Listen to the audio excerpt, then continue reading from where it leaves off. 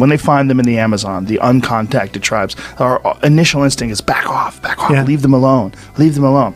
Do you think that perhaps the universe, like if there is a civilization that's 1,000,000 times more advanced than us, and been around here for, you know, millions of years of life as opposed to 250,000, why would they let us know? Like, would they look at us dropping bombs on each other and polluting the ocean, sucking all the fish out? And why would they, like, look at these crude monkeys. Look at that. They're so far beyond where they need to be before they could join the galactic civilization network or whatever. It is true. It's an argument that technology so advanced would be difficult for us to detect. I mean, we tend to think of, you know, when you say written across the sky, I suppose it's true. I'm thinking of starships and things like Star Wars, right? Big energy things that you can see the signature of. But actually, it may be that the civilization just becomes a nano civilization, you know, tiny little nano, but because that's more efficient. It's a better way to do things.